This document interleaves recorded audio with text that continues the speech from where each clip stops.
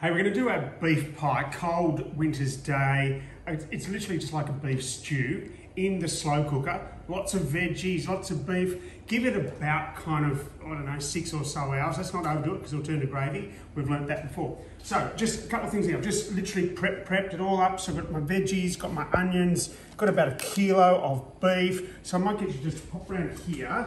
I've got this going. You just want to brown this off pretty quickly, just to get some of that, because otherwise you end up boiling the beef. Okay, that's why we're doing that.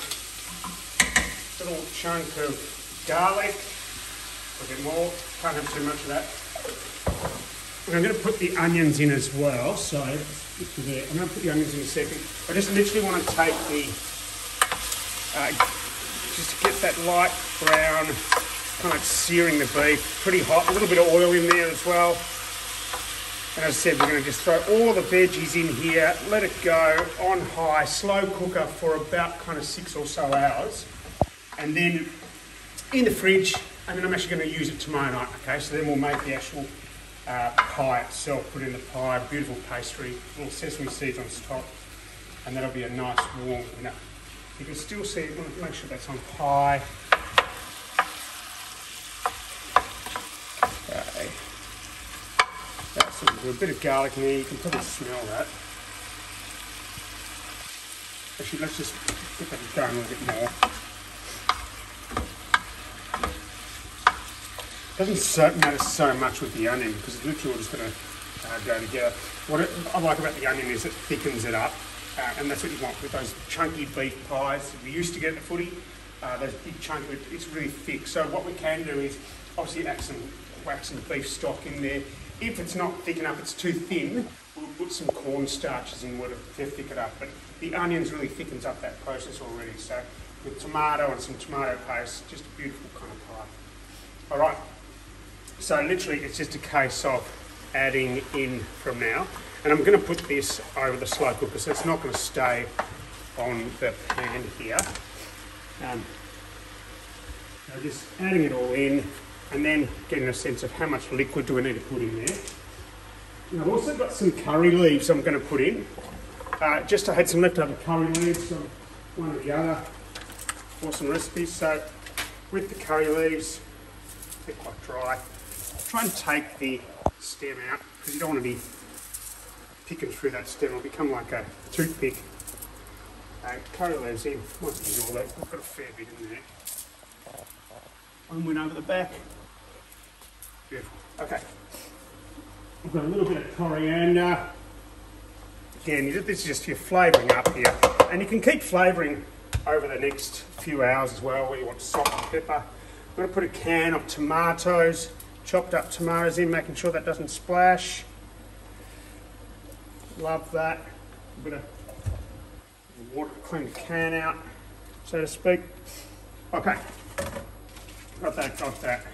And a little bit of tomato paste to give it that kind of yummy, rich flavour. And let's just see how it goes. We're probably going to need to put a little bit more liquid in. Yeah, we will, because you want it to be enough liquid in there to really kind of boil those veggies down a little bit. Take the kind of the, yeah, we're going to need some. So we're going to do some beef stock. You could use little stock cubes. This is probably a bit easier. Beef stock. Now remember, with this, because you're boiling it so long, or it's on the cooker so long, a lot of this will evaporate, this liquid, and it'll get obviously soaked up in the onions and the veggies as well. So you can see that mixing through there. Now, I'm going to add in a can of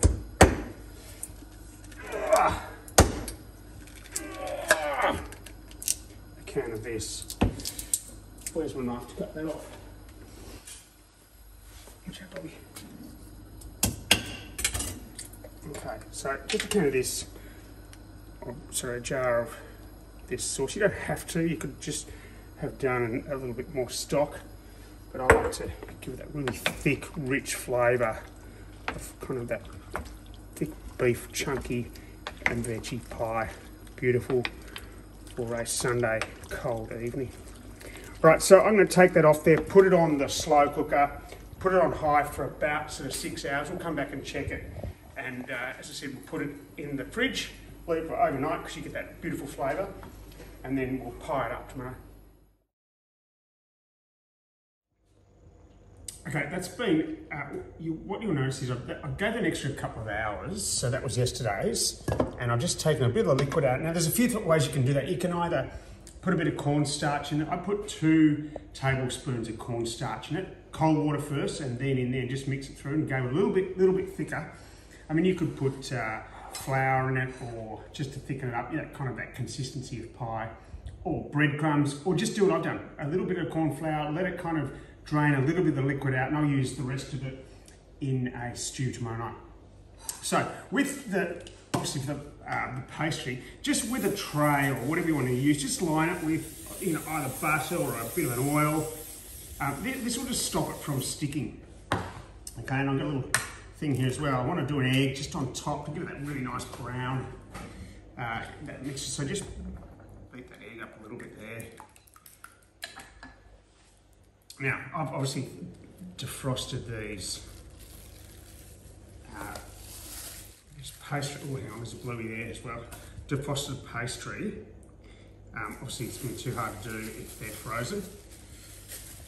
Now, what you want to do is kind of enough to fold it through. So let's just go one side. You kind of got to play around with this a little bit just to play it.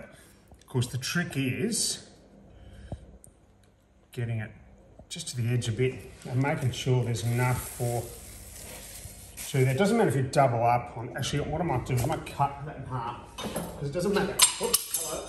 It doesn't matter if you double up the pastry at the bottom, but you really want to make sure, I've got the oven going, 180 degrees there, so see how I kind of make just a little bowl there, and that, and just pushing it down a little bit so none of your pie mixture gets through the bottom. Okay, there's a little bit there we can kind of take off and just take to the edge, because we're going to end up rolling this over anyway. Now, with the pie mixture, just literally as you would expect, just putting it in. Beautiful, look at that. Now, for those that remember how much I made, there's enough to do that stew for another night as well, so that can either freeze or have it whenever. Okay, now a little bit of dribble over the edge here, that's okay. Now this last one I just want to put on top, so this becomes the lid. Okay, now what I also like to do, this just before we base it with the egg, is just a couple of holes in it, just to a bit of aesthetic, but also just let the heat kind of go through.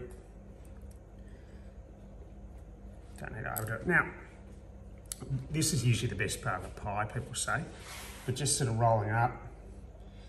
I think that kind of edge of the 4 and 20 pie, the footy, nice crunchy edge. The reason we're going to get it crunchy, just rolling it through, is, now you could do an oil, spray an oil, or just an oil on it. I'm going to do it with a bit of that egg there. Okay, so just basting it on top. You don't have to do the whole thing, as in the whole egg, because we'll just turn into egg on top, right? So just basting it, and the edges if you can, just lightly. Okay, I think that's probably it. Now, a couple of things I want to do. I've got some dried onion here just to put on top. Kind of give that nice bit of crunch as well. You don't have to do this. And also just a couple of sesame seeds. Pardon me, some poppy seeds, not sesame seeds. So 180 degrees in the oven, about sort of 30 or so minutes. Remember, that's already pre-cooked, the filling, so that won't need too much. It's more just crisping that up and cooking the pastry.